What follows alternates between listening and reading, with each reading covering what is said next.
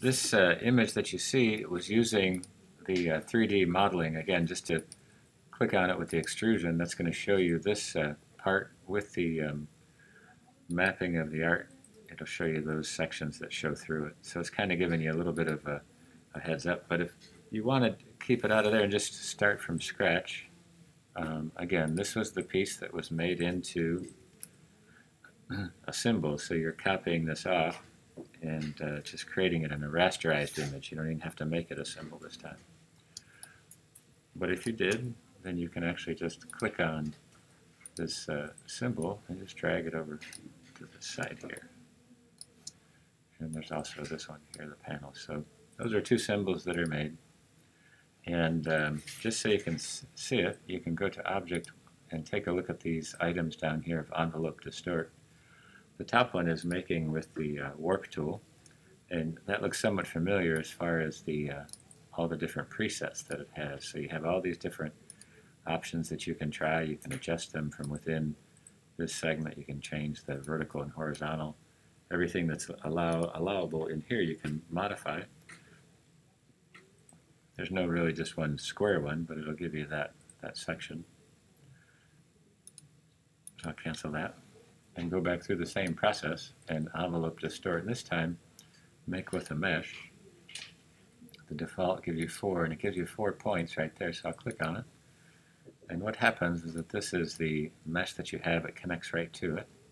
The Direct Selection tool allows you to select these points. If you see them separately, you can kind of get an idea that it bends this. And since I put the default of 4 and a 4, it allows me to grab all these different panels and pieces. I can even grab within the square that is made in the grid, or I can adjust the points, and I can also adjust the handles just like I would a normal edge drawing. If you take a look, 2 handles, and go into the pen tool, and if you remember the keystroke, and it'll allow you to set or reset these points. Now you have all 4 manipulated into that section. If you click again, you can modify just one of the points as it goes through it, and it'll give you that connection. So you can kind of see you have a lot of flexibility with this tool, but keep in mind all the paths and everything of the initial illustration was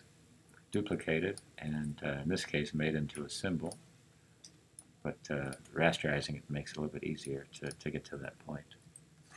So this one allows you to do that. So I'll delete that one, but you can see what it does create, a kind of like if this was a crumpled piece of paper. You now have this image easily grabbed here, so you can really push and pull this and see how far you can make this. And you can shade this in Illustrator. You can also take it into Photoshop and manipulate some of the tones and shade this so it looks even more kind of a realistic approach to it as a segment. So I'll just kind of throw this one over here and just grab the symbol and put another one down here.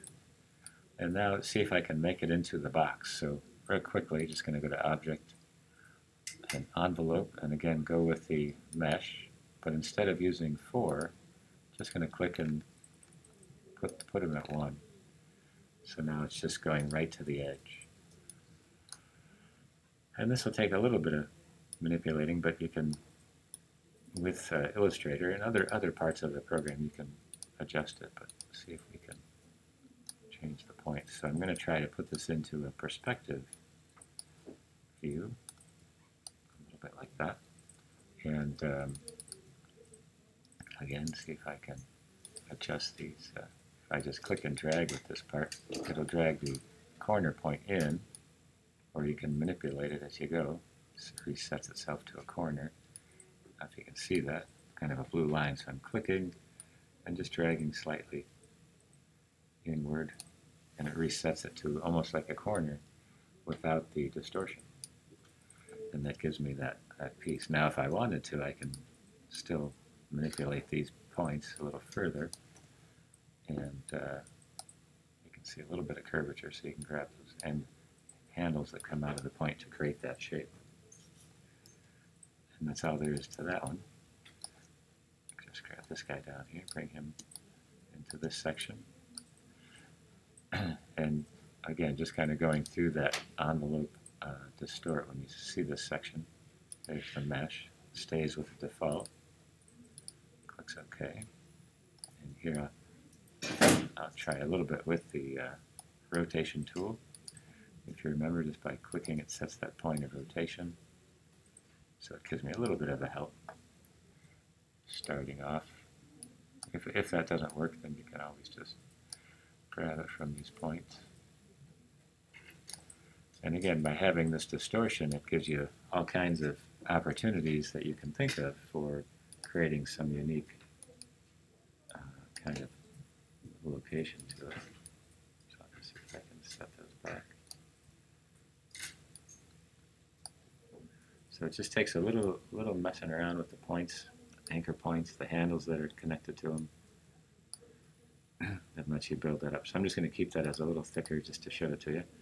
And then the final one, I never made a bottom panel, so I'm just going to go right to the anchor points of these and make my own perspective there for that piece.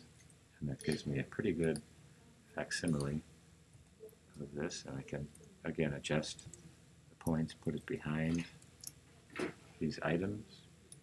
Take a look at the path tool. I can give that a gradient as well, and that gives me this selection. And then just grouping this together so it moves to that part. So you can kind of see a little bit of the connection between these two characters and building that up.